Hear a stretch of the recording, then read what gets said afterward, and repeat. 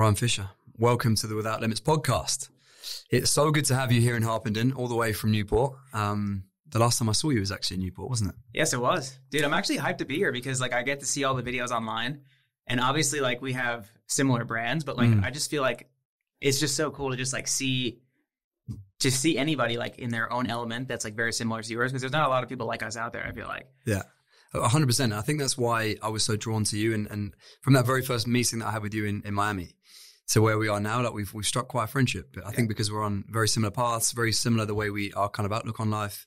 Our businesses are very, very similar in terms of the bricks and mortar and the online thing, which we'll dive into. So I want to kick off with, what does Without Limits mean to you? You're someone who, evidently with everything you've achieved in your sporting career and in your business career, you've had two very distinct careers that are both, really successful. We look at the areas of life that you're competing in, bobsled, CrossFit, very tough markets or very tough sports to get into, and the online space as well, very, very difficult to break through all the noise. So I think you're someone that's very much had success in both of those. So you clearly adopt a mindset of going out and getting after it and making something for yourself.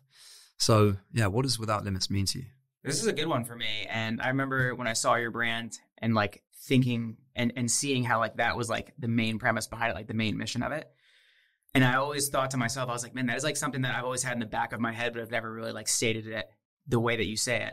And I think whenever I think of Without Limits, this might not be exactly what you're ready to hear, but it's something that it sits in the back of my head all the time. And I always think about how I want everyone to be fit enough to be able to do anything at any point in time. And then what that actually means to me and keeps running back in my head is my mom. So my mom, she smokes cigarettes and she's not super fit. And she's only been on an airplane twice in her entire life. So that was to see me in California. But when she comes, I can't bring her on a hike. I can't do certain things with her. And it really bothers me that I'm there's so many things that I'm not going to get to do with my mom for the rest of her life because she's not ready. And she's not always ready. You know what I'm saying? So I think about I think about Without Limits. I think always ready. I think about all these things, and I want everyone to be fit. And for you, it's live without limits. And for me, it's just I just want fucking people to just be fitter than they are right now, because the average person is not very fit. And I don't want anyone to have that kind of regret in their life where it's I won't be able to do stuff with my mom, or I won't be able to do stuff with my kids, or I won't be able to, there's so many people who can't do stuff with their kids, with their parents, with all this stuff. And that's the kind of shit that really bothers me. And that's what it means to me. That's power. I mean, you can see it rings through in everything you do. You've got this almost unwavering energy that you bring to your social channels around trying to get people to just feel a bit more positive about getting in shape and going out and working out, and you're making it so accessible. So I think your articulation of Without Limits and what it means to you, you can see that in your daily actions, which I think is really powerful. And changes as you get older. We just spoke about it, right? Yeah. Now the endless struggle just to keep our fucking biceps big enough to fill our t-shirts.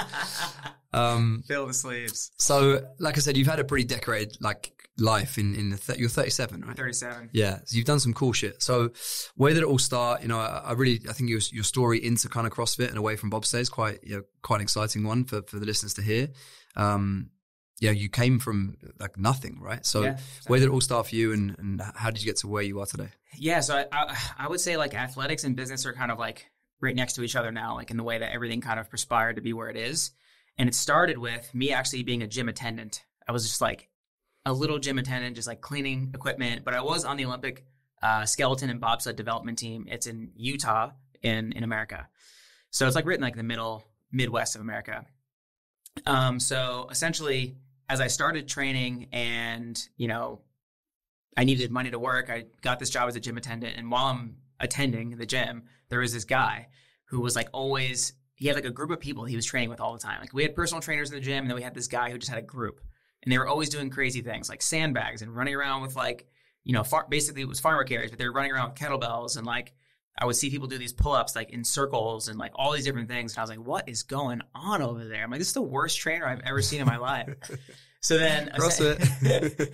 I started hearing about this CrossFit thing, and this guy who's the trainer, he would always come up to me and say, hey, you should try this workout. You should try this workout. I'm dude, stop trying to get me to do this fucking stupid workout. I'm 208 pounds at the time, which is 25 pounds heavier than I am right now. And all I cared about was being as strong as absolutely possible. And then one day he's you know what? I'll give you $500 if you can beat my time in this workout. Because he wanted me to do it so bad. I think he could see like the potential in me. Yeah. So he's like, it's 21, 15, 9 thrusters and pull-ups, which is Fran. And he's like, if you can beat my time, I'll give you $500. And I was like, that was interesting. And I did the workout, and I remember just immediately projectile vomiting everywhere. Like my hands went backwards. Like I had all the signs of rhabdo. And then like, I was like, I'm never doing that ever again. I got 4.5 minutes on the workout. He got 2:02. So that was what I was trying to beat. So then like a week went by, and I was like, man, I really should try that again. And so I did it again, and I got down to like 3:30. But again, projectile vomiting everywhere. Like I was like laying on the floor in the bathroom, just like so fucked up. And then I kind of just like I was like, why do I like this though? Like for some reason I like it. And I'm like all fucked up for the whole day. I can't remember my name, like nothing, you know? And then eventually it kind of turned, that was Chris Spieler, by the way, for those of you who don't know.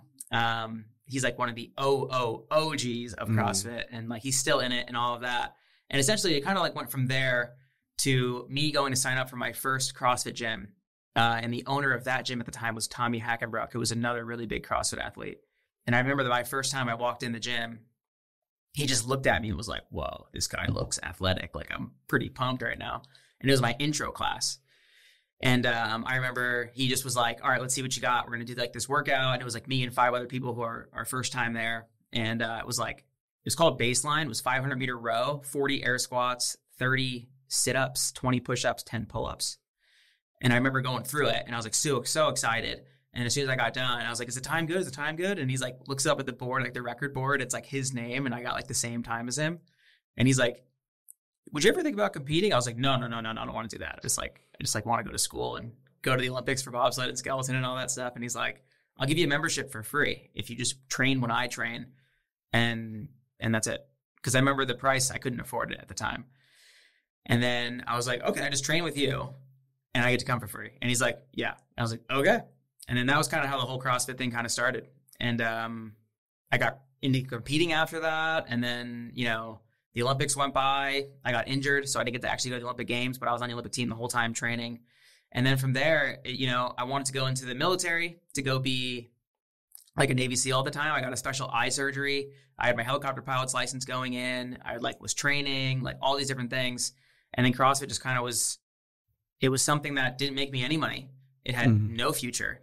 It didn't support me at all. I knew if I was going to become a coach making $25 a class, I was completely fucked. But for some reason, I was like, I'm just going to keep doing this. I feel like if I love it enough, maybe something will happen. You know, everyone always tells you when you're growing up, like, the money will come. Like, don't worry about the money, because if you love what you do, money will come, right? And it's like such a cliche thing. But at the time, I just believed that in the back of my head. And I don't know, my mom always told me something too, where she's like, I don't care if you ever work at McDonald's, just be the best person that works there. So I think about that, and the money will come. So I'm like, everything I do, I'm just going to bring the best version of myself there. I want to bring all the energy. Like, I don't care how tired I am or how bad my day is. I'm just going to bring everything there. Like, I want to go fucking through the microphone right now for people who are listening. You know, I want to just be like, you ever want to get pumped? And I think if you do that, I think that, you know, nothing will ever really go wrong. So with a bit of perspective now, though, like looking back, what do you think kept you in CrossFit? Like, because you're right, the opportunity financially is pretty dire. Back then is nowhere near it was now in terms of the eyeballs on CrossFit.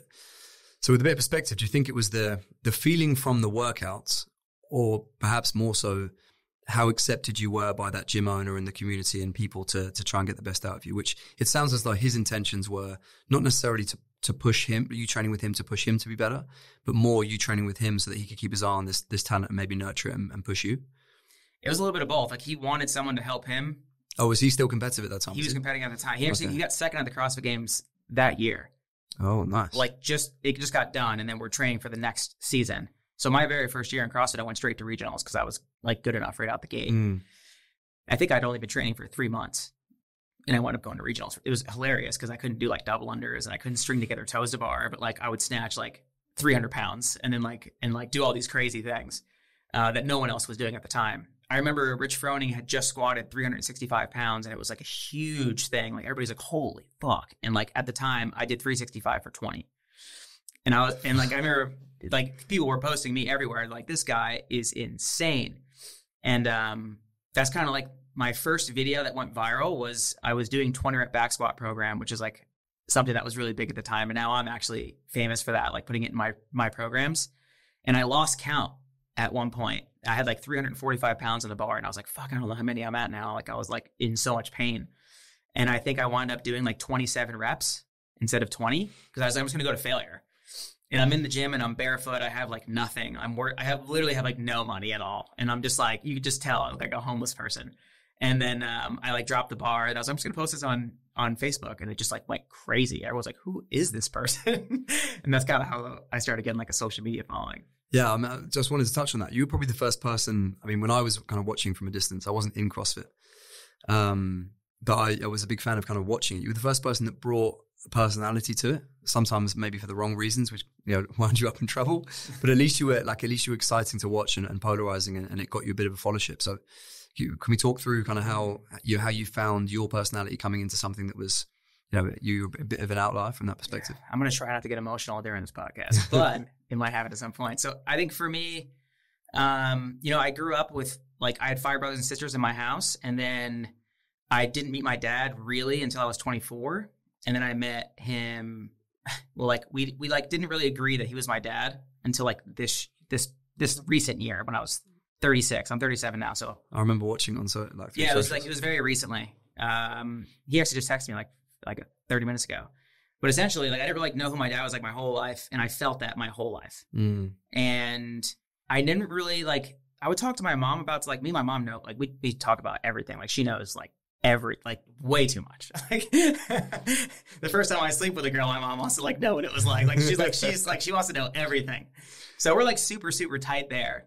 But when I found social media, there was something about it to me where it was like, I don't really care to I don't feel very private. Like I'll just say everything. I'll throw everything on there. My mom would get mad at me. She'd be like, Ryan, like you can't post that.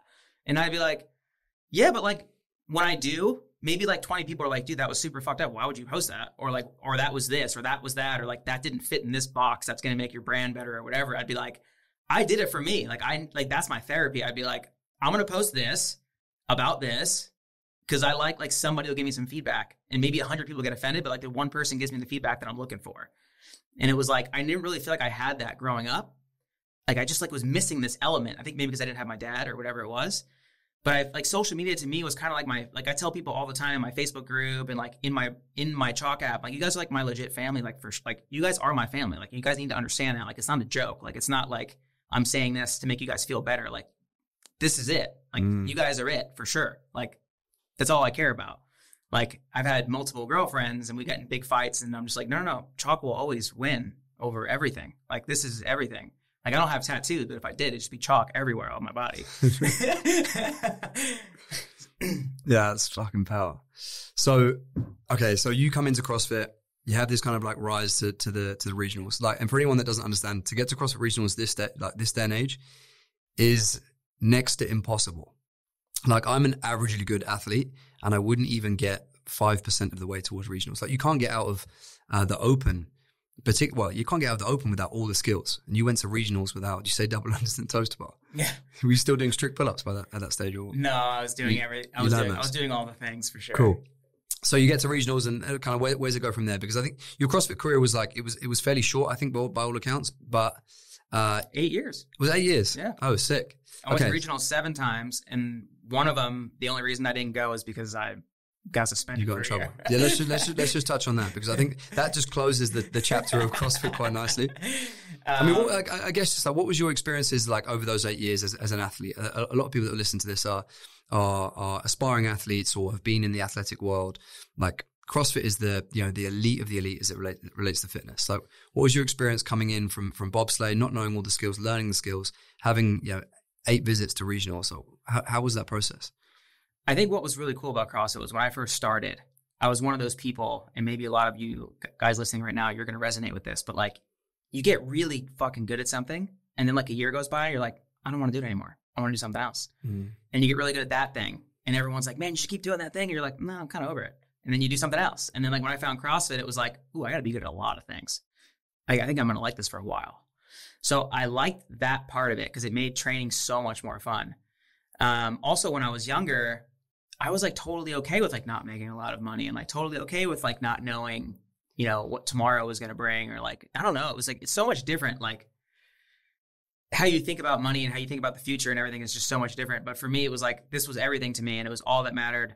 And then thinking about the whole energy thing, like I'm kind of a weird energy person, where it's just like, I think if you have that energy, like I believe that everybody is watching at all times.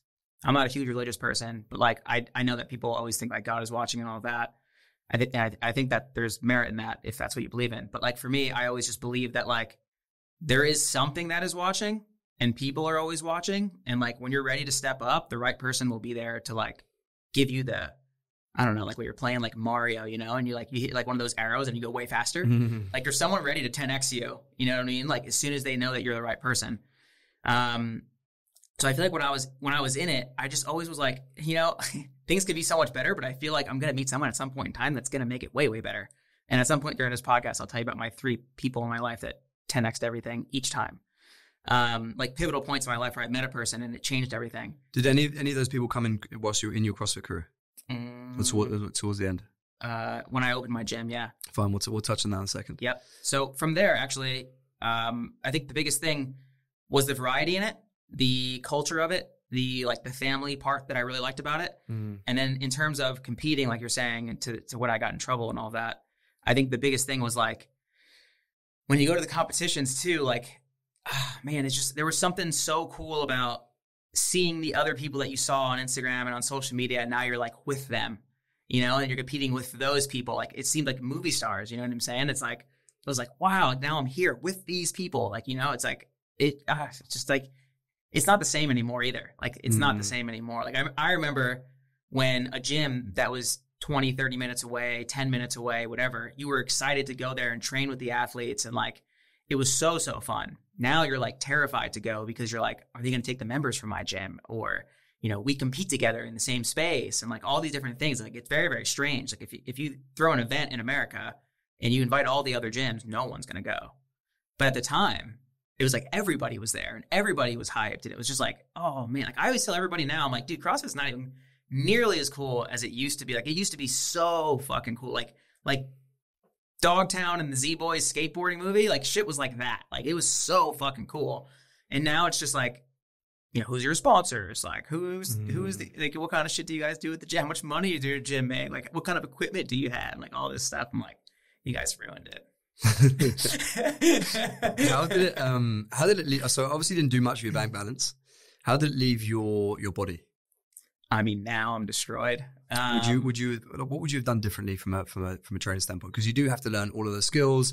You have to get super strong. You have to get super fit. The volume of training is very high. Like, and I don't think it's just exclusive to CrossFit that it leaves your body banged up. Like I came from rugby and I'm equally as banged up. So it's certainly something that is very prevalent in a lot of sports, particularly contact sports or high impact sports or sports where you have to try and build your body and train to a high output.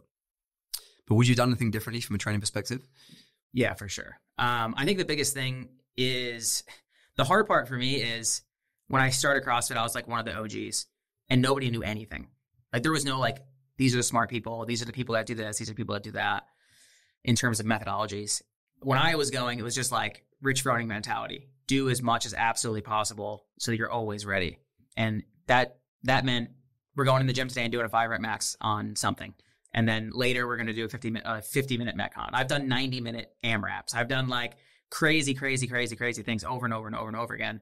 And I always thought that no matter what I was doing, no matter how bad I felt or whatever, was always going to be benefiting me in some way. Now I'd be like, bro, I'm just going to do strength training today. I'm just going to do skills on this day. I'm just going to do hardcore conditioning on this day. And then certain days I'll mix some things together and, you know, different things that would increase my longevity in the sport and increase like, you know, or decrease the chance of overuse injuries and different things like that. Like I had multiple torn labrums in both shoulders. I had torn meniscus and like cartilage and stuff in my knees on both of my knees too. I think if you have any injuries, then you come into CrossFit and you keep doing these like repetitive movements over and over and over again at a high intensity. I feel like it highlights whatever you were fucked up in, and now you're super fucked up because of it. But I do have like, you know, there's certain parts of my body that you would assume would be more beat down and they're not too bad. It genuinely comes down to like the gym owner, how the workouts are being programmed, or your own mindset. Like if you are training on your own in your own garage or in the open gym time at your gym, like what are you doing during that time? I think a lot of people are overdoing it all the time, and they still are. Yeah. But yeah, I definitely would change my training a ton. Yeah, I think we'll come on to training. So I think, what you're best known for now with your performance is probably quite far removed from the CrossFit training you're doing there. So your exit out of CrossFit, is this the first point in which you met this first like fairly influential person up in the gym? The first person was... and was it a commercial decision? It was like, okay, I've been in this 8 years now, and this like 10x supercharged thing financially isn't happening. I need to move on. Or was it a wind down of like your athletic potential? Because like for me, it was certainly like I'd eat everything out of it like I could in rugby, and it's just a realization that I wasn't going to go to, I wasn't going to be the superstar that I once probably thought I was. And there was a whole kind of identity like shift and just realization that I had to go through. What was it for you? I think for me, it was a mixture of I got in a lot of trouble at an event. I threatened to like murder a judge at an event. So I guess I'll summarize it for the listeners, but like essentially I went into like one of my last regionals. I think I did 2 more after this, but it just like wasn't the same at that point. But I went into one and I was in an event where I knew I was going to win the event. It was like my event. It was the one event that I was looking forward to the entire weekend. And the guy just kept saying, no rep, no rep, no reps. Like every rep that I'm doing, they're not counting towards the score, which was 21, 15, 9 of box jumps and deadlifts. And what were they no repping you on? They said I was bouncing the bar. And it was the first year they ever had competition plates. We were all used to like the bouncy plates. And when they did this, like no one could bounce the bar really. There was like dead stop on the ground. But what really got me was like the guy wasn't looking at me while he was no repping me. He was looking at the head judge. And he's just no repping me for the sake of like no repping me. And like the whole thing just seems so weird. And like there's been multiple posts and different videos that people have taken different angles and like they're saying it's a conspiracy, like all these different crazy things. But I feel like I was definitely getting like wrongly accused of what was going on. And just the year previously was when I had gotten like, you guys, we haven't really hit any of this stuff, but like I had gotten arrested for stealing because I had no money and I was like sleeping on couches with people I didn't know. And I had fucking nothing. Like the only thing I wanted was to go to the CrossFit Games because in my mind, if I went to the CrossFit Games, I would make money. I didn't want to go to the CrossFit Games for the same reason everybody else did. I didn't want to go to the CrossFit Games to be like, I'm the best. I wanted to go to the CrossFit Games because I was like, I'm going to go make money. And then if I can go get my face on that podium, then I'm going to like start my brand. I'm going to do all these things. And I thought that I needed this prerequisite of all of that to be successful later on, which now is like not real at all. I think a lot of people right now are destroying themselves in the gym because they want to have a big brand in the sport of CrossFit, but they could build a brand now without that. We can get into that as well. But like for me, spending so much time building a prerequisite that never was really even needed. It's like me trying to learn how to do fucking calculus. I'm like, I don't even want to be a math teacher anyway. Like, you know, it's like 2 different things. Like business and fitness is 2 different things. And I really believe that like that was something that I wish I would have changed a lot earlier in my life as well. But essentially, when all of that stuff happened, I decided to open the gym because I just felt like that was the next step. It was like the only thing that I knew was fitness. And I was like, I think a gym is really the only thing I can do. And my personal training client at the time was like, hey, I have a space. Do you want to do this? And I actually was like, no. And he's like, well, I thought this is what you wanted. And I was like, I do, but like, I don't want to do it here in California. I don't think. There's too many gyms and I'm terrified. I don't know anything about business. Like, I don't know any of this stuff. I don't know. I make pretty good money as a trainer. I think maybe I'm good, you know? And then he's just like, no. We have to do this. And I was just like, like, I was like, so terrified. And then we wound up saying yes. And then here's the crazy part was like, as soon as we opened the gym, he's like, Ryan, how much money do you have? And I was like, $60,000. And meanwhile, I'm like still stealing stuff at the time because like I thought I had no money because I had no money for such a long time that like I never wanted to get to the point where like I wanted like $1 million in my account basically to feel like I was okay and I would never be poor ever again. Like I wanted that feeling, you know. So I was almost good that I got in trouble and like got arrested and all these stupid things for doing stupid shit. But eventually, you know, we had that conversation. He's like, "How much money do you have?" I was at $60,000. He's like, "I want you to write me a check for all of it." Because we're investing in this gym and we want to make sure that you're invested in it. And to do that, you need to have no money. And I was like, fuck, I'm going back to zero. I can't believe this is happening. So I went to zero I borrowed $10,000 from my mom, which was terrifying because that was like one of the hardest questions I've ever had to do because I'd never wanted to ask my mom for that money because my sister the year previously had asked her for a bunch of money and she never paid it back. And it like destroyed my mom.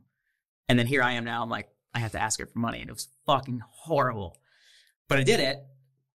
And I just started paying the money back right away. And everything was like fine. But I'll never forget that moment of just being like, fuck, I'm back down to zero. Like, this is fucked. That's the insane amount of trust to put in someone. Why did you go in with him?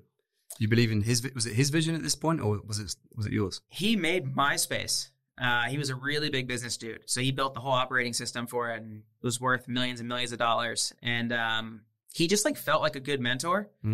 And I had several people offer me really cool scenarios. Like if you open this gym, we'll give you this %. Like we'll put all this money in and do this. Like you get all these deals every once in a while. People start believing in you and seeing that you're the kind of person that they want to be partnered in something. I'm sure you've had moments like that. And when you get in these things, you basically start weighing options. You know, you're just like, all right, well, what's a better deal? Obviously, like you need any deal to start becoming successful because you have nothing. But there's still better deals than others. And then with him, it was like, we're going to put all this money in. We're going to take your $60K. You're going to have 70% of the business. And then we're going to have 30. I was like, that's not like a good, that's the best deal I've heard. Like I haven't had anything better than 50% this whole time. So I was like, okay, this is a great deal. The guy seems super nice. And to this day, you want to see how fucking dope this guy is. When Chalk Online took off, I was like, hey man, like, how do you want me to like start paying you for like the Chalk Online? Like, how do you like want to go about this and blah, blah, blah. And he's like, nah, you can have it. I want you to make your own money. He's like, I had these opportunities when I was young and I just want you to have yours. And I was like, fuck yeah. So, you know, started making a whole bunch of money. And I was like, dude, are you sure? And he's just like, dude, he's like, I'm happy for you. Like he genuinely was happy for me. Like I started making like millions of dollars and he's just like, you should just keep it. And I was like, fuck. So is this the first iteration of the Chalk Gym where it's situated now in Newport? Yeah. Fine. So you two go in on this gym and he's literally just doing it as almost like a favor to you to give you a helping hand, getting you to put some skin in the game, teaching you a little bit about business. Yep. And you open the space.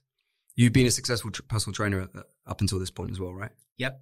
So cool. The reason he picked me over, I was in another gym training with other people. So there's other trainers listening to this podcast right now. There's other people that are in their beginning part of their fitness journey right now. I didn't own that gym. I didn't have any stake in that gym. There was no part of that gym doing better where I would get a percentage, nothing. But I would stay after with clients whenever they have questions. I would personally take offense, actually, if anyone ever said that my class was okay. I would personally take offense, actually, if anyone said that they preferred another coach over me. This was a personal thing for me because I was like, if this is what I'm going to do, if I'm going to work at McDonald's, I'm going to be the best person at McDonald's. If I'm going to work in the gym, I want to be the best trainer here. I wanted to have the best warm-ups. I wanted to have the best fucking everything. And it was just something I always had in the back of my head. And thank fucking God that I had that because I got that opportunity and not another coach. It's like, that's why that shit's so important to me. When did it change from being like, because it sounds that, you know, I don't know too much about bobsleigh, but it sounds like it's quite an individual, like you're an individual in that sport, right? You're an individual and you're training and then your team. And then you're a team of 4. And then and same with CrossFit, like you train a lot on your own, but you're kind of part of this community. Like a lot of it kind of is for yourself. And it sounds as though like your route in was a lot kind of like for your own kind of financial freedom later down the line, like you were doing it for you. When did this kind of like transition into coaching? Obviously you wanted to be the best coach, but you need to have a natural kind of like inclination for people to experience their own training journey and get something from itself. Like coaching is very much about like the other person, right? Imparting everything that you can do so they can live a better life. Like when did that happen? Because it sounds as though now, like, again, with your Chalk family, you seriously want the best for all those people. Yeah. That's quite a different distinction from maybe your kind of days as a CrossFit athlete, or has it always kind of been in there inside you? Just didn't. I think when I was a trainer, I genuinely thought that was it. I didn't think I was ever going to be a gym owner or anything more than that. And even where I'm at now, I don't think. I mean, I know that it's possible for me to do other things, but I don't really want to do anything else. I kind of just like what I do. So I think like once you're happy with where you're at, it's so much easier to give to other people. I feel like everyone right now is like searching for like this selfish energy that you need, but it's so fucked because it's actually the opposite. Like the more unselfish you are, the more that the universe gives back to you. So you can become selfish because you think you need to be selfish to get to the next level. And I think that we do. Like, I think that like we need to say no to a lot of things, and we need to, you know, maybe have these relationships that we have throughout our lives as young men and stuff like that. Like where you say no to the girl because you have to work on your business and all the different things. But there's a lot that happen. Like, what if you actually just treated the girl differently? Maybe she would treat you differently, and you get a lot more freedom and flexibility and all these things. And what if you teach other people, gave them more flexibility, different things, like the way that you guys are at Marchon with all of your people, like you can see it and feel it. Like I can feel what you give to everyone there just walking in the door. And I don't know, I feel like the reciprocity rule is just like very, very real. Yeah. So you opened Chalk Gym. I mean, you've gone on to build one of the biggest online fitness brands in the world, right? Off this kind of this first brick and mortar facility in Newport. So brand is clearly something that's very important to you. And it is something that's like, it's very much like story driven, and it takes time to build a great brand like yours. But at what stage did it go from being, I want to have this gym, to like, I want to build a brand? Did you work with brands during your CrossFit career? You referenced how athletes now are all about working with brands, but had you worked with brands and seen how to do certain things? Was it brands that you looked up to? Like, how did that change of going from, I'm going to have this gym, to now I want to try and build a brand? It's just so funny because I don't know. I never knew anything about anything. Like, I always just like felt stuff. So like, I remember when I had the gym, interestingly enough, like it was just like, I don't ever want the word CrossFit on my sign. I never had it on the sign. It never was on a business card. It was never on anything. It was just chalk all the time. And everyone's like, why are you doing that? And I, they're like, you're still paying for the affiliation. I'm like, yeah, I do. But like, what if chalk doesn't work out one day? Like, and they're like, well, what do you mean? Like, you're starting a CrossFit gym. I'm like, yeah, but like, what if I just want to be chalk one day? And like, what are you going to do with it? I was like, I don't know, but what if I just want it? So I just never did it. And then a lot of other people, interestingly enough, started doing the same thing. They would open some other gym and it would just be like Marchon, but like without the CrossFit or whatever the name is. And then from there, it kind of just turned into, interestingly enough, I actually started the online brand because of a client who would drop in all the time. She would just like travel around the world for work. And like, it was her third time dropping in. She's like, Ryan, I love your workouts. You should put them online. And I was like, no. and she's like, why not? And I'm like, you can get online workouts for free all over the place. And at the time, every CrossFit gym would put the workout of the day on the website. So it was like, you'd never go to someone's website. It'd be like, workout of the day, paid, and just be like, workout of the day. And I'm like, so you want me to turn that into payment? And then she's just like, yes. And I'm just like, huh. I'm like, like, it was just like such a hard conversation. And then she's like, listen, I'm going to start a Facebook group for you and start your little community. This lady started it. To this day, I cannot delete my Facebook group if I wanted to. She has to delete it. Is she the second person in the three people that have? No, she's not. She's not even one of them. No. Fuck, he needs to add to the list, bro. She sounds like she's been quite influential. She is influential. Maybe there's a fourth pillar there. But you know what? Let's throw her in. Maybe there's 4 people. But for her, she started this Facebook group. Dude, the story gets fucking crazy. She winds up being, now she's like the person, she was a regular person when this happened. A normal person didn't know what she wanted to do with her life. Nothing. Now she's the second person down from Donald Trump. She's like in government and like all these things. I can't even talk to her anymore. Like, dude, it's crazy. And she owns your Facebook group. Yes. Her name is Marjorie Green. If you look her up, she is huge with like the whole Republican Party. Like, it's wild. But I feel like it sounds like I'm making it up. It's so ridiculous. But either way, she starts the Facebook group, tells me to start the online plan. I tell my developer, I'm like, yo, when someone says, look at the workout, I want you, as soon as they click it, I want it to turn around and give them like a sad face and say, you got to pay. And then I thought it'd be funny. And then I remember the very first week I launched the online program, I made $4,000. And I was like, fuck. I was like, I was paying myself $4,000 in the gym. It was a very unique number because like I was making exactly $4,000 a month and I made exactly $4,000 my first week. And I was like, this is the future. Because like, why would I do all of this when I could just do this? What year was that? I really don't know. Who were the customers?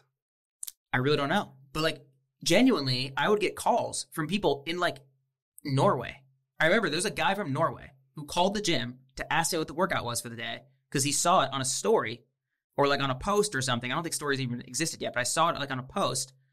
And he had like seen a bunch of the workouts. He's like, I really like the workouts. I just like want to know what it is today in the gym. So he didn't like want to pay or anything. He just like wanted to know what today's workout was because he followed chalk and just like wanted to do the workout. And I was like, there's something to this thing. I was like, I could get people from all over the world, or I could open more gyms. I'm just going to go with this one. And I didn't know anything about brand or anything. I just was like, I want a cool logo and that. And I still like, I never built like a mission or core values or nothing. I just was like, I have really good workouts and I'm going to post them. Mm. But here's the interesting part. Talk about the prerequisite to success and the way that your mind is around everything. I think a lot of things that happen in our life are barricaded by a mindset that's not really true. And it's a belief that we all have. Like we all believe a certain thing. And then you meet someone who's gone beyond that belief. And then now you have a new belief. Only because you met the person. Yeah. But if you didn't meet the person, you'd still have the old belief. So the belief that I had at the time was I couldn't sell programs on a large scale because I didn't go to the CrossFit Games. I didn't win. So I was like, all right, well, that's my belief. So $4,000, great, awesome. I feel amazing, but I'm not confident enough to still like tell other people they should follow it genuinely. So it built to about $40,000 a month. So keep in mind at the time my membership was $20 a month. So what is that? Like 2,000 people? 2,000? So 2,000 people signed up before I said anything really about it. I said that I was launching it. It was like very, very hush hush. Did you have a big social media following? It wasn't huge. It's like 80,000 people. And I had 10,000 before I threatened to murder the judge. And after the judge, I had 80. So that was my first push. And then I remember I went from that 4,000 all the way to $40,000 a month in revenue every month. No ads, no nothing, just like other people tagging other people. And I was like, holy shit, like this is wild. I was like, I think I believe in myself enough to talk about this.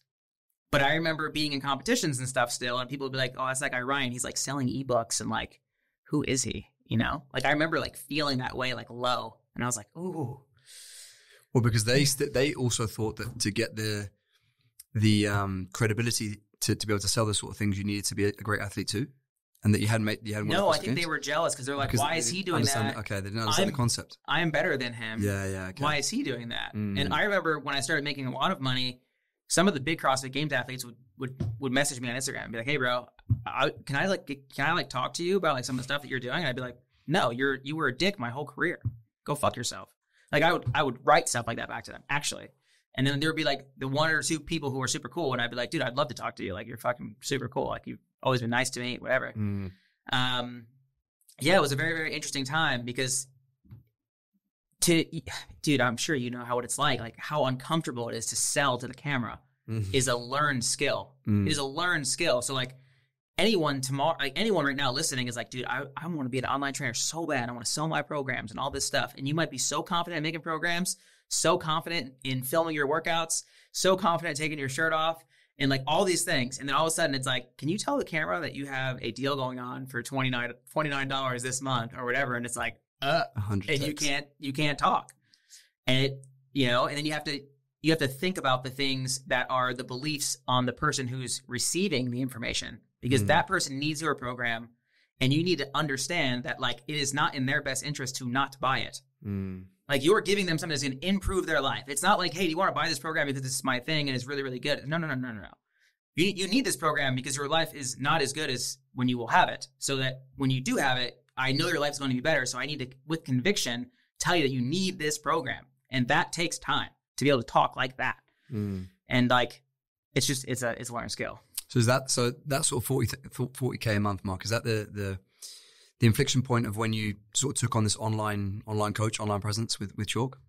When does the accelerant of number two, when did they come in here? Or? My podcast was very big at the time. I had like top 5 podcasts in the world for health and fitness. That's where I first came across you actually, was the podcast. We spoke about it a little bit earlier. So actually on that, you referenced the skill of being able to talk to the camera. You've done a lot personal brand stuff, getting yourself out there, podcast. Were you YouTubing back then as well?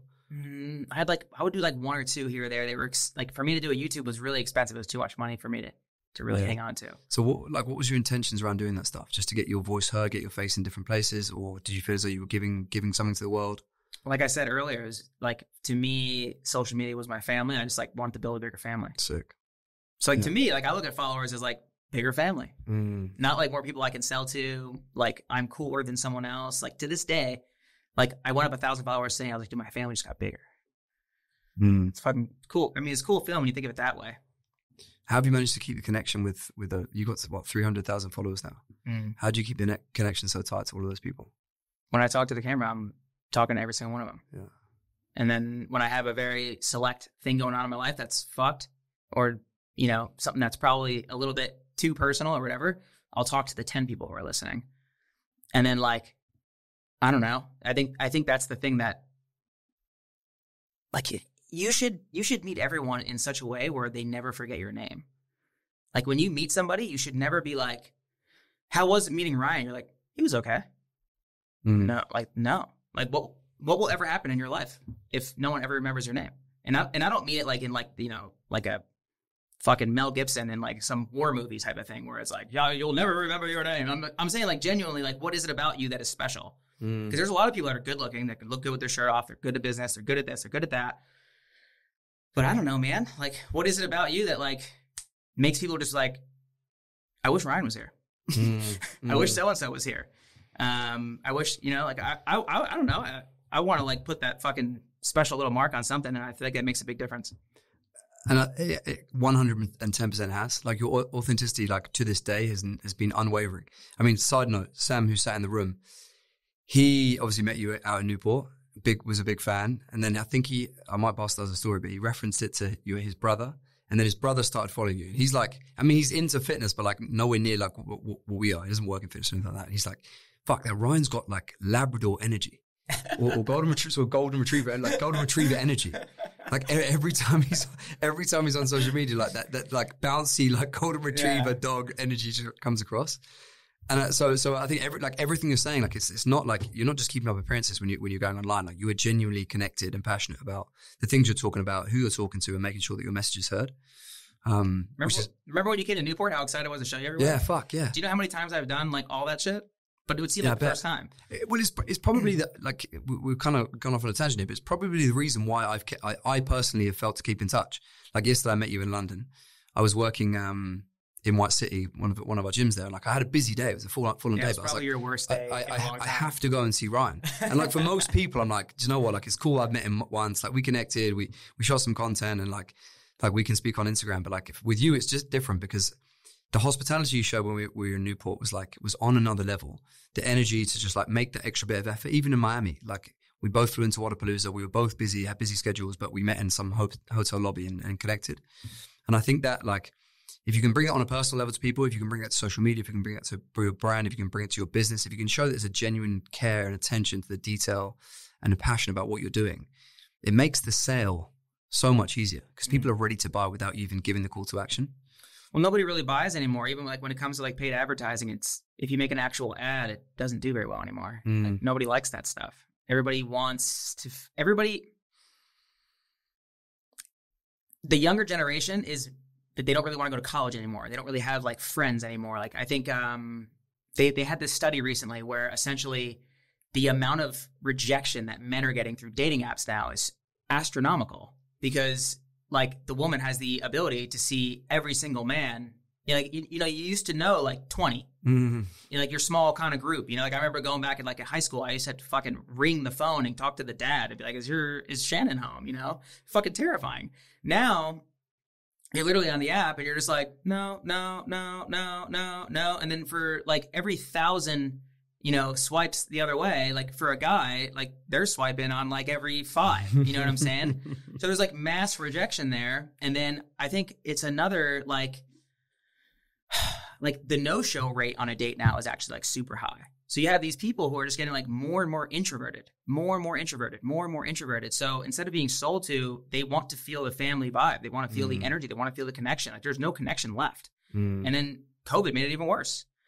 I know we just like took a side tangent on that whole thing, like talk about the dating app and all the different things, but it just goes to show the framework that's actually creating these men nowadays is like, there's no men really left. Nah, it's really not. It's fucking soft.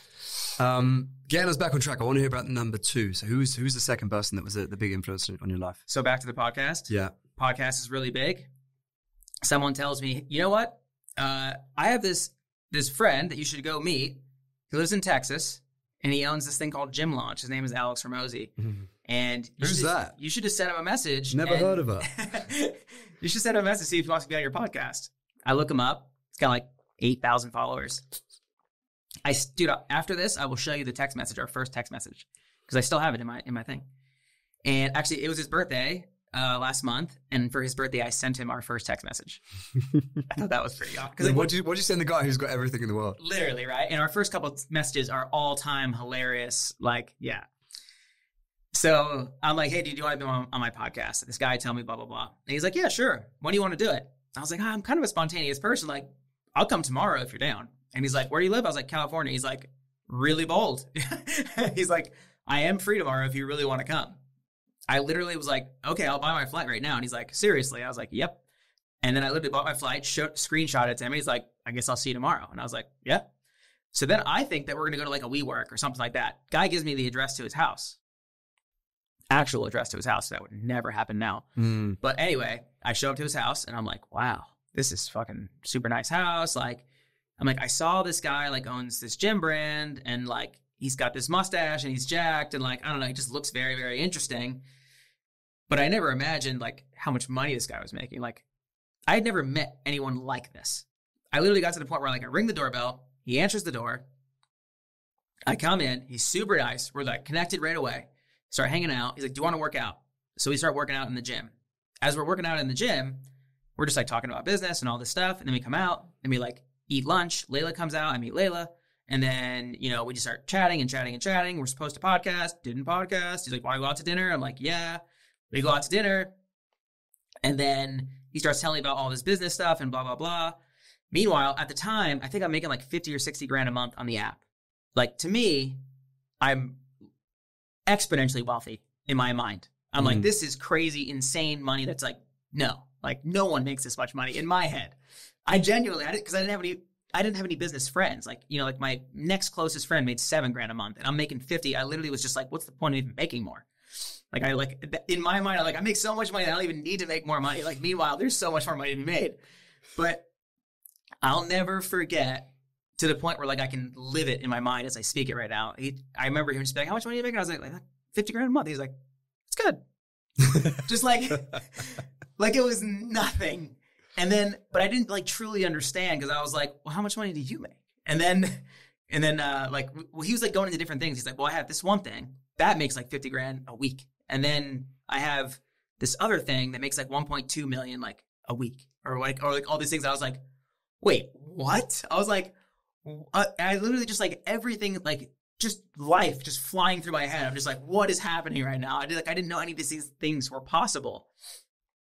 And then like everything I'm doing sucked. Like he's like, oh, you could just do this and this and this. Oh, you could just do this and this. Why are you even doing that? Blah, blah, blah, blah. Like all these different things. And I'm literally just like, like this is unbelievable. So I literally had a flight to go back like the next morning. And he's like, do you want to hang out tomorrow? And yeah, I got to do some things in the morning and then we'll hang out and lift and blah, blah, blah. And I'm like, okay. So I wound up hanging out there for like 3 days before we actually podcasted. I'm like changing my flight daily. Like I don't know what to do, but like I'm like, this guy's obviously really smart. I have no clue who he is, but like it's no question that he wanted being famous on social media because like when I was just talking to him in person, like anything that he said, you were just like what? Like he just knew so much about it. So yeah, that just like the reason he was the pillar, he never like told me anything to this day really that was like that changed my business forever. Still to this day, like we're like, you know, we're really good friends. But it was just the belief of what was possible that was all I needed. I remember like literally within 2 months from that, I went from 50 grand a month to 6 figures a month and never looked back. What did you do differently though? At the actual time, I think I got into like paid ads at the time. I got very strongly convicted in my product to the point where like selling was second nature. Because before then, I wasn't very good at selling. I didn't really like know what a good ad looked like. I didn't really know anything. Like just freestyling everything, you know? Like maybe how you feel out here in England, like in a place where like no one's really doing what you're doing unless you're meeting people like me who are coming by. You don't really have anyone to talk to and like bounce the idea off of. Like we might do this thing and it might work, but like I don't have anybody that I could ask to see if it's actually going to work. Yeah. You know, it's like I always felt like that. It's like I'm just doing this and then it's doing well, so I'm just going to keep doing that. But like I didn't actually know what did best. And he would say what does best. And then he'd say, look at this person. Look at this person. I'd start looking at people. It's so fucking ridiculous to me now that I'm like, oh, I want it to be this big brand, but I never looked at what other bigger brands were doing. Like, who the fuck does that? I'm like, I was doing that every day of my life. I was like, I wasn't looking at the bigger brand. I just was like, how do I make more money? Like, it's just like it's so ridiculous. What year was that? Ah, fuck. 3-4 years ago. Maybe three. I mean, because he's grown now. He went from like 8 to now he has like 2 million or whatever. Imagine like your first proper like realization of business is like 3 days with Hormozy. Yeah. Well, I need to imagine it. You had that. I mean, it's actually not fun to hang out with him now because I'm dead serious. Like, because no matter how content you are, he just ruins it. Because you're like, oh, I like do X, and it's just like, oh, that's good. Like every single time, I'm just like, fuck. So because you can be content in the moment, you're like, I'm really happy with where I'm at. Like, I'm making X amount of dollars. Like, I mean, obviously there's more money to be made. I understand that now. But at the same time, it's like, I'm happy. But then you become unhappy because you know, he doesn't make you feel like what you were doing is not significant enough. He makes you feel like you're not at your full potential. And that is what's tough. Because his potential is so high. Like, he's on the billions of dollars worth of potential that, like, you're not at that point yet, but you know that like you could be if you just like were on that level and if you wanted to be at that level. But what it takes to get there is a very different person. I fight with it daily. Like every day of my life is like, do I want to be this person or do I want to be this person? Do I want to go live in Bali for the rest of my life and never worry about money ever again? Or do I want to buy a $20 million house in Newport Beach and show everyone that like I'm the fucking man? You know, like I've personally never been like that. Like I'm totally fine with my house I have now, which is, it's a nice place, but like, yeah, you toy with these ideas. And I think a lot of people get to this point too, where it's like the bigger your company gets, the more people you manage, the more money you make, all these things. Like, is this good or is this better? And then you see someone who's like traveling all over the place and you're like, that looks really fun. But then you see someone who has like an office and stuff and you're like, man, that looks really like structured and nice. And it's just like these games you play with your head. We should like switch places for a month and see whether we actually like the other person's life. Funny enough, there's like that. What is that movie where they actually do that? And it's in England. Do you know what it is? The Holiday. Oh yeah, Holiday. yeah. Yeah, we could totally do Holiday. All right, so let's touch on who was person number 3, and then I want to come onto training because your training now looks very different from CrossFit days. So who was person number 3? I mean, the first 2 sound amazing. The first person is one of the founders of MySpace. Gives you an incredible deal. The second person is Hormozy, who's an absolute G. So who's number 3? 3 is my paid ads person. Sick. Totally. How did you meet them? Her name is Virginia, and I met her from a podcast. So I interviewed. We should do more of this podcast thing, man. Oh, dude, the podcast it's the fact that I ever stopped is actually embarrassing. Like, I should get, I don't have tattoos. I would have chalk everywhere and I would have embarrassing somewhere to remember myself in all the dumb, stupid shit that I've done. So that would probably have to be like, it have to be in a very visible, like really on the neck here. Just like, you're fucking stupid. So anyway, I had this podcast with this woman. She worked at Barry's Boot Camp, which is, do you know what that is? Yeah, it's big. Yeah. Oh, it's big. Oh yeah, actually it's here too. So she was making like $200 a class. Like really high up trainer, was making a bunch. She was like making good money as a trainer. And then she told me that she went all in online. And I was like, I had to have a podcast with her because I was like, what are you doing? You know? And this is around the same time that I met Alex, by the way. So it's not like before, it's like right around like the same time. So my 2 pillars like happened at the same time. And she was telling me how she started doing like, you know, $30,000, $40,000 a month on all of her online training stuff. And, you know, she just started coaching less classes, then eventually just went all online. And I'm thinking to myself at the time, because I don't think I was there yet, monetarily speaking, and because I remember these numbers being very, very impressive to me. And I was like, holy fuck. And then she told me about this person that was running ads and all this stuff. And then as soon as the podcast was over, I was like, hey, do you mind if I reach out to this person, if you connect to me, whatever? She sells like pregnancy programs. I was like, I'm not, I'm no competition for you, nothing. But she's like, yeah, sure. And the girl worked at like a big agency in Canada. And, she was doing this thing on the side for my friend. And then she started doing this thing on the side for me. And then everything I did went times 10. So like, I was making like $3,000 or $4,000 on ebooks at the time, like no app. And it went to like $30,000, $40,000 a month with just like ebooks and like all these different things. And I was like, holy fuck, this is crazy. Like all these things were happening, like going crazy, crazy, crazy. And then I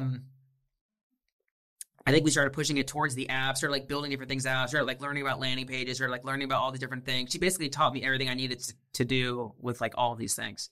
And then I met Alex. I definitely met Alex after that.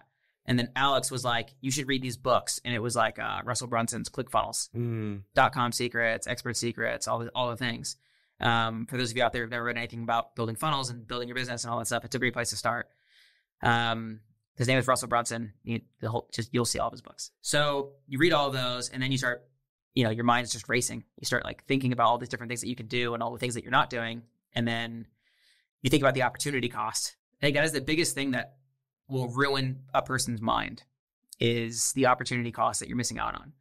So one of the most profound things that I'll ever remember, and I think you were actually there in Orlando, when Alex asked someone in the crowd, he said, how much money do you make a year? He said $100,000. And he said, it's costing you $900,000 every single year to not know how to make $1 million. Ignorance tax. So how much money is the $20,000 business coach or the 10 or whatever, however much money your gym owner network thing is, or whatever it is? It's like, it doesn't matter how much it costs because it's the little arrow in the Mario game that gives you the 10x speed. And you got to go over that if you want to get to the next level. And yes, you can figure out how to do it on your own. And yes, you can get free workouts online. And yes, you could get a lot of free shit. But how long is it going to take you to get to the point where it's perfect? Like how long is it going to take you to build Marchon versus how long it would take you to build Marchon now? So it's like, if someone could tell you how to build Marchon the way it was supposed to be built right now, wouldn't you just pay that tax? Versus like, it takes you X amount of years to get it to where it is now. It's like, the thing that sucks is there's too many people who are trying to make a quick buck who will ruin that experience for you. So like maybe 9 out of 10 coaches do suck, but there is that one who can give you all the good stuff. But yeah, you might, Alex always says to me too, like there's no such thing as a bad buy because now it breaks another belief for you. Is like if you pay $20,000 to someone to give you a bunch of shit, it just broke your belief system that whatever you sell for $20,000 is going to be better than that. So is it worth it? So it just keeps going on and on and on. It's like we're all, if you guys get anything out of this podcast, I want you to understand that whatever you believe to be true right now is actually not true at all. You just need to meet another person. And a lot of times it's a podcast. A lot of times it's bumped into somebody on the tube. That's definitely something myself and Jen took away when we went to Orlando is that like in America, people just think and speak bigger. Like people think way, way bigger. There's no like glass ceilings that they place on themselves. Blue sky thinking, bigger and better. Everyone's like, not even just like about numbers, just about like where they want to try and take their lives. It's quite endearing. And it's like, it can sometimes be like too overwhelming if you're in that environment for too much and you don't know how to distill that down to like your own situation. But if you can kind of draw some parallels for where you're at now and where you're trying to get to and how thinking bigger and breaking down some of the self-limiting beliefs, like it can unlock new levels. Is she still your ads person now? Unfortunately, no. No. So she didn't leave did she leave the agency? Oh, so I asked her how much money she was making at the agency and I said, I'll just match that for you if you just quit the agency and you only work for me. And the one person who referred us for me. So she quit the agency, just worked for us, and she did everything for me. And then Alex told me that she didn't have the skill set to get me to the next level and I needed a different team. And then I was like, I really don't think that's true. And, I got stuck for a while, like making a certain amount. And then I got to the point where it was like, I guess I'm just going to try hire this other team. And the other team was way, way, way more money. And they definitely scaled me more. But I think at the end of the day, there's a lot of things in place that help your paid ad strategy, like the structure of everything. And like one of the structure is really good. It lowers the cost to acquire a customer. It's not necessarily always the ad or the ad spend or the media buyer or any of these things. So I do wish I kind of kept her. I still keep in touch. We talk all the time. Like she's too relevant. Like I still send her Christmas presents and birthday presents and her kids and shit like that. Like she's just such a dope person. But yeah, I think in a roundabout way, she was another belief breaking system. So like once I saw that like my paid advertisements were like I could be a face that people could trust and want to purchase from. I mean, imagine thinking about yourself. Imagine being a trainer right now, listening to this podcast and you don't make a lot of money or anything. You don't feel like anybody knows you. And then you're online in front of tens of thousands of people or millions of people and they're buying your thing. It's a very interesting phase of life to go through. It's like, wow, I'm actually like influential. Like fuck the word influencer. That's that doesn't mean the same thing as like, I'm actually like making a difference in other people's lives. And I'm a valuable resource. Like actually, not like to look at and laugh or like look at and be like, oh, she's super hot or like whatever it is that makes an influencer an influencer. But like genuinely, like people are like, their hard-earned money is going towards my product and it's benefiting them and they're tagging it and talking about it and like, fuck, it's just like a really cool thing. Was there a time where you saw it happen and you recognized it? Or do you think it was just like deliberate action of showing up every day? And you referenced trying to be the best at everything you did. Like, okay, now I'm going to do this online thing. I'm just going to try and be the best online guy. Or now I'm going to talk to the camera. I'm going to try and make myself better at talking to the camera day after day after day. And now I'm going to write a workout. I'm just going to try and make that workout better. I'm sure it was the latter, like that was what you were doing. And then eventually you became influential. Because I think a lot of people now, kind of ask me like, how do you build brand? I'm like, well, stop thinking about how to build it and just start just doing stuff, putting stuff out there, being really authentic, being consistent, showing up every day. Was there a point in which you made a conscious decision to change something, or was it just those daily habits and things that you were doing that kind of got you there? It was the people. Like I needed to see someone doing something way, way better than me to know that I can get there. Yeah. For some reason. And did you adopt some of their behaviors or just know that they were there out there doing bigger things? I didn't even know what they were doing. Just like knowing Alex made more money than me, just knowing that, paid ads would work, just knowing that launching an online program, people would buy it. Like just knowing that these things were real and actual thing just changed everything for me. Yeah. Dude, I didn't actually read a book really, genuinely. Never really read a book until I met Alex and he told me to read those 3 books. Like .com Secrets, Expert Secrets, and one of the other ones, whatever the other one was. That was like the first books I started reading. And then even now I'm like obsessed with reading books though. But before that, like every single thing up to that point to like making like 40, 50 grand a month was like just fucking winging it. Like no fucking clue what I was doing. And I think the biggest thing, man, it's so hard when you don't make anything and you're trying to figure your life out, which is like so many people. I'm still trying to figure my life out. I'm 37 years old. That is never going to go away. You are never going to figure your fucking life out because you're always going to think that there's a better version of it. You're always going to think that there's, some version of it that like you think is true, another fucking belief you need to get over. But like, we're all just like living in the moment. And I think a lot of the people that you aspire to be like don't know what the fuck they're doing either. Like everyone is just kind of winging it. And then we like find this little groove and we ride it. And then the groove goes away and you got to find a new groove. And like all these things just kind of keep happening. And I think for some reason, everybody thinks that they need to like have it all figured out. And it's like, when you think you have it all figured out, that's like when you're going to be in a plateau and like things are not going to get any better. Like you should always be in a moment of chaos in some shape or form. Like I'm the person, I don't have a flight home yet. Well, I was going to say that, like you certainly like the stories you've told around those kind of 3 situations you've been in. And also, like, even when I speak to you, I'm like, oh, you should come to London. You're like, yeah, you just say when and I'll be there. Yeah. Like, you are quite free-spirited and kind of open to the idea of just, like, finding the groove and riding away for a period of time until, you're on the next vibe. I mean, I think it's very difficult for a lot of people in this day and age because there's a lot of things that are out there that kind of dictate the way we should act and should behave and should do this and we should follow this path and do those things at certain times. So for a lot of people to be quite free and open to the idea of travel and just, like, riding each kind of wave is quite difficult. Particularly with like the kind of hustle culture and stuff that people have set out on social media, and also the fact that like people trying to work in a decade, like delaying that gratification, something Hormozy talks about a lot. Like you've been working at this now a long time, I've been working at this a long time. For people that are starting out now to think in 5 or 10 years time probably seems like fuck that. I'm not going to think that far away. But here's the thing: everything that I've always thought in my lifetime that I thought was perfect, when I launched it, I'm like, this is fucking perfect. Shit the bed. And then everything that I was like, this is not ready yet. This is not good. I don't like this. I don't like this. Kills it. And you and I talked about this the other day about like landing pages for our brand and stuff like that. And how I was just like, that shitty one did really well. And like a really good one didn't do as well. It's the same thing, like, talking to that trainer right now who's listening to this and you don't have anything and you're kind of like trying to figure yourself out. It's like, you have to start and fuck your shit up just so you know what to fix. Because like you think that you need to make this program for CrossFitters, for example, when in reality, everybody who follows you wants to get in shape.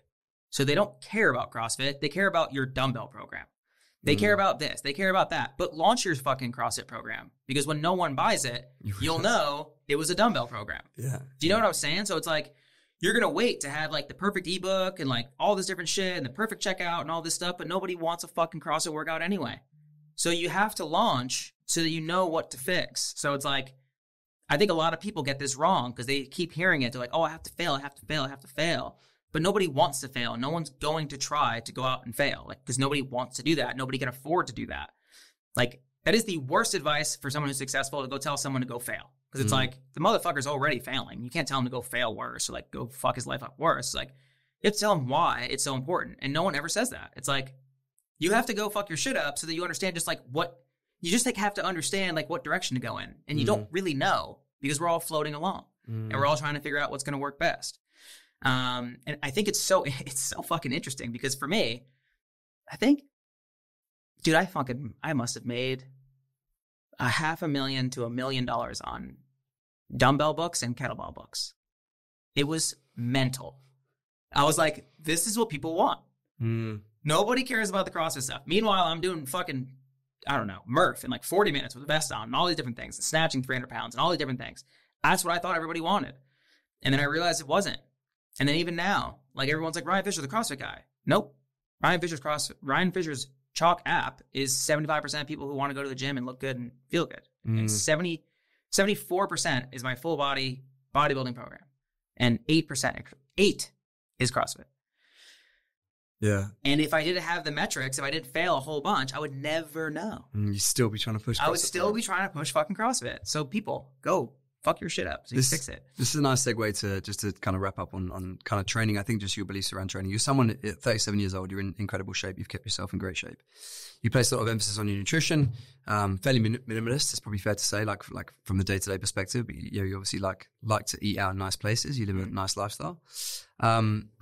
What does training look like for you? And I think if you were to build, actually, you referenced you were winging it up to 40,000 pounds. I think what you were doing very well was you write really cool programs, which I think is born out of just like your passion for training and fitness, and you just learn by doing workouts, right? So what does training look like for you? And if you were to sort of impart some knowledge on the listeners that are general fitness consumers, of which a lot of them will be, what are the sort of key things you think about when you're writing workouts or you have a training phase? Dude, so even when I did CrossFit, I was like, I don't want my programs to look like CrossFit because I want to be just the way, the same reason I want to be the person that you don't forget. I want the workouts to be the same way, to the point where people literally will tag me and other people will tag me and be like, that's a Ryan Fischer workout. Like, how is that possible? How can there be CrossFit and then interval workouts, like infinite of them, but someone still knows it's mine? So for me, what is synonymous with a Ryan Fischer workout? So I think like the bottom part of the pillar, the most important part, I think, is the fact that I am responsible for your body when you go into the world. So I think of that. Like, that is my main thing. I'm like, if you go out into the world, people want to ask where you work out, why you're so fit, all of these things. If that's my main pillar, am I going to give you a handstand push-up and a snatch? Like, there's certain movements are just gone, right? Like high skill, gone. But I loved the CrossFit methodology, and I was a CrossFit athlete. And like, I didn't want to like not give my people CrossFit. I didn't even know I was going to make money. I didn't know any of these things. But in my mind, I'm like I'm chunking things down, trying to figure out like what is going to give me the best version of a human that people will see so that they ask about me. So I'm like, take out the skill, give them the cardio because that part's fun.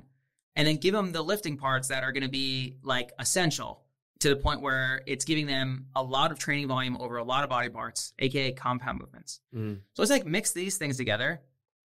And then make sure that you're doing it in such a way where like people like don't slow down. So like a lot of times for me, like a big AMRAP will be like 20-minute AMRAP of like 2 of this, 4 of this, 6 of this, 8 of this, like really small, easy numbers so people don't stop moving. And then when it comes to bodybuilding, I was like, I don't think a lot of people ask why enough. Like when we're young, we ask why a lot, but when we get older, we stop asking why. We want people to think that we know like all the answers. And I think it's okay to know that like you don't know all the fucking answers. Like I'm happy to ask you a question that you might think that I know the answer to, and I'm not embarrassed to ask you that I don't. And it's like, but people get older and they're embarrassed to ask. Like they want you to believe that they know the answer, but you're really fucking stupid because you don't know the answer and you won't ask and you'll never learn it. So now you're getting even dumber. So for me, it's like, I ask, why is a bro split a thing? Why is a push-pull split a thing? And it's like, at the end of the day, it's like, there is total training volume over body parts over a given period of time. How much training have you done from Monday to Sunday? If that is the case, then why do we have all these body splits? Yes, there's recovery and there's all these different things, But at the end of the day, you can really put these things together in like a lot of really interesting ways.